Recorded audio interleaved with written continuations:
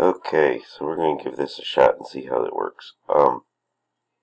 For today's e-learning assignment, you're going to need to download the Bridge Builder design software.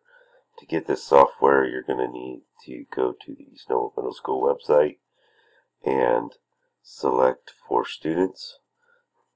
Go down to where it says ENMS downloads. Click on that link.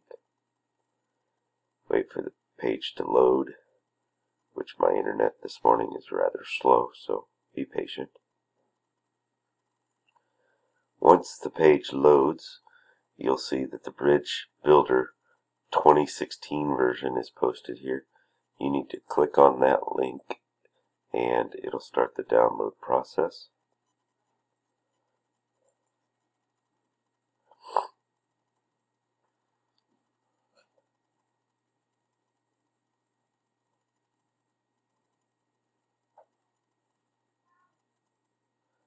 Once you get the pop-up menu to run or save, you need to select Run and allow it to download, which you can see this is going to take a while according to my internet.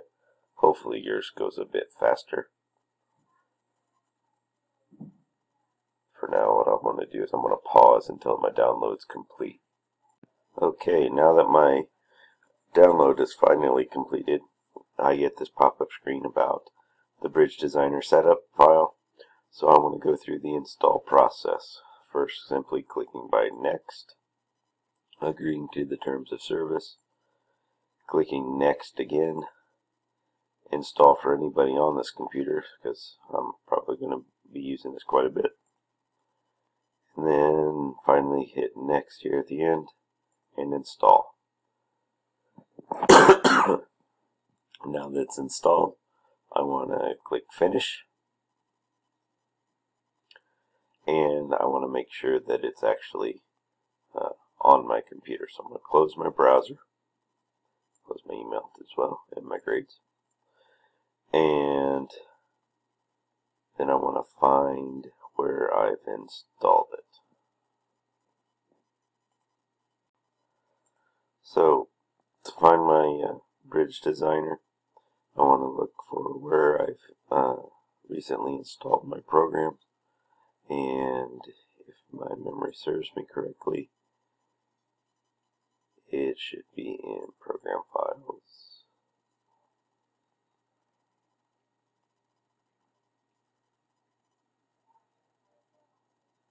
Nope, not there.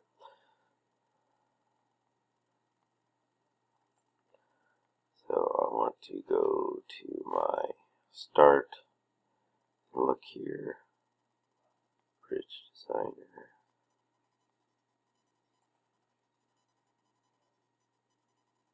There it is, Bridge Designer 2nd edition. And what I've noticed is that some people have had difficulties with their computers not opening it. So if you get a loading screen and then it disappears, you want to select the version that I just did called Bridge Designer for older computers. And that works on the older computers that some students are having. So at that point you can open it up, create a new bridge design.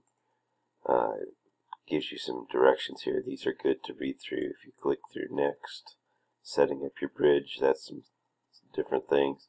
All of our bridges that we design are going to be single span bridges, which means they're connected on each side. And so I would focus on those types of things. But for today, I'm going to let you just kind of explore it and play around with different things that you might like to try with your bridges. But ultimately, you click Finish, and it gives you the bridge design here, and you can start going to work figuring out how to design your bridges. Your basic tools are here. You have what are called joints, where pieces come together. You have members which connect the joints together, like it's just connect the dot type of thing. When you add a joint in, you can place it wherever you'd like to place it, and then you can just start connecting your dots, see what it happens as far as making your bridges, and just, kind of explore it and have some fun, and don't worry about costs or how successful you are. Sometimes the neat things are when you fail on a bridge, and next thing you know, you get some strange results. So real quickly here, I'm going to throw together a real quick bridge and see if we can show you how to test it all. Real quick, I'm just going to connect.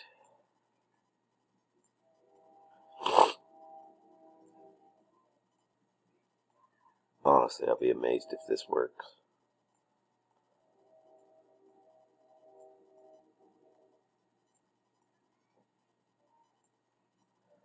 There, I think I've got all my dots connected.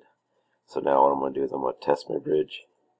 Click the little testing button, and my bridge collapsed before even a truck gets on it. So obviously my first attempt is a failure.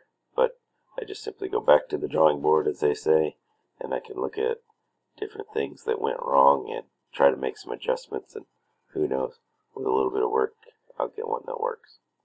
So play around with it. All you need to do today for turning in your homework is take a screenshot of any part of the process of building a bridge and submit that on Canvas. Good luck, and I look forward to seeing what you find. One other thing I wanted to mention, since we'll be using this quite a bit, you'll want to have quick and easy access to the program. So to do that, what I'll have you do is once you're in the program itself, you can right click and, I'm sorry, not right click, but that's not going to work. If you go back to the start menu and find where the bridge designer was located here, if you right click on this, you can pin this now to your start and to your taskbar, and then you'll be able to run it just by simply clicking the button if you pin it to both. So I'm going to go ahead and pin mine to my start. You'll see it's right here now below my games that I have on my computer. I'll put it up here next to Agario, since it'll be easier to find. And then I'm going to go back and I'm going to pin it again to my taskbar. So now when I go back to my desktop, I have my bridge designer, which is open, which I'll close now. And I'm not going to save this bridge because it was a failure. But now it's down here at the taskbar. So now it's just a matter of clicking, opening it up, and voila, here it is, ready to go. So, quick little time saver tip, and hopefully you guys will have an easy time of it all. So, have some fun with it, and have a good day.